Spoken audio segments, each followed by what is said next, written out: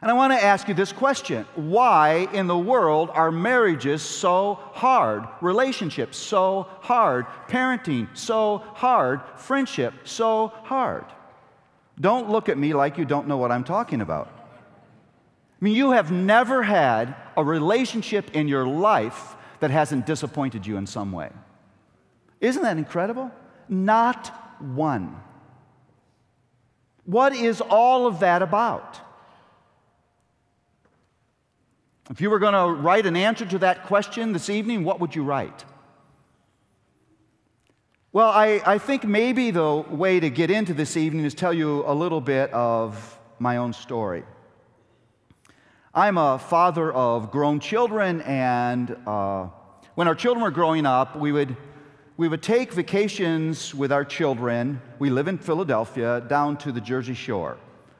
In Philadelphia, you say you're going down the shore. I don't know why they say it that way, but they do.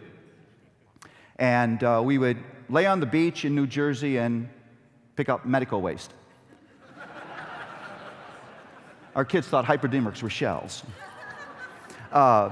Seriously, we would go to Ocean City. It's a really wonderful family place, and our kids have fond memories of that. So occasionally we'll gather our family once again. Married children would come. My daughter, who's grown and single, she would come, and we'll spend this nostalgic week in Ocean City. And one of the things I do, because I've done a lot of cooking in our family, is make some of the things that our children are fond of. And there was a particular morning where I'm going to make the world's best, there's no debate, cinnamon rolls. These are an edible glory. And when I'm thinking of that, I'm thinking about what's going to happen. I'm thinking that morning I'm going to make those rolls. I'm going to put them in the oven, and that gorgeous smell is going to waft throughout that vacation house. And my children are going to lay on bed and say, how could it be that God would love me so much that this particular man who makes these glorious rolls could be my father? I know that's going to happen. And so I'm now on that morning, and I'm making the rolls, and I'm thinking about the glory that's to come and the praise I'm going to receive, which is my just due.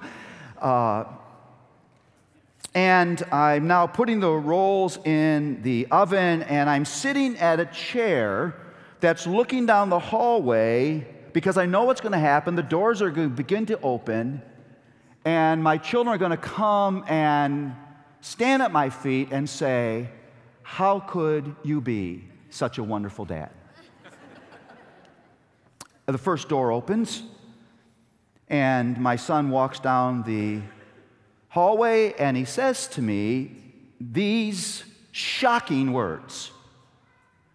Dad, do you mind if I make something else for breakfast? What do you mean, do I mind? Are you an idiot?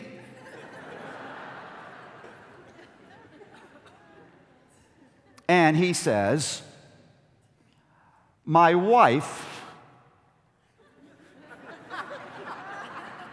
interloper that she is,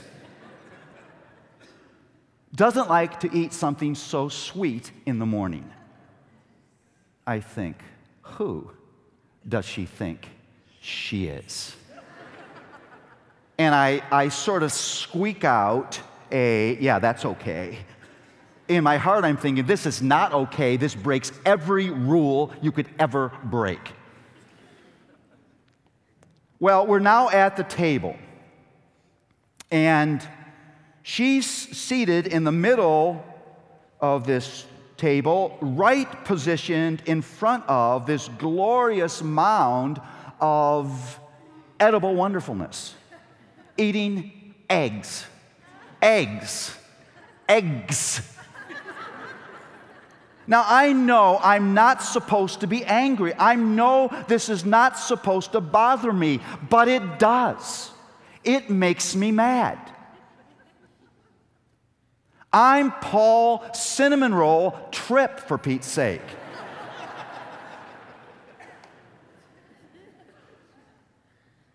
Eat your eggs somewhere else. Now, in in ways that you may not understand that is a deeply, fundamentally theological moment. I'm serious. And if you don't understand the theology of that moment, you won't gain ground in those kinds of things. We can be so demanding. We can be so creepy. We can be so full of ourselves. 10 out of 10 people in this room struggle with these things.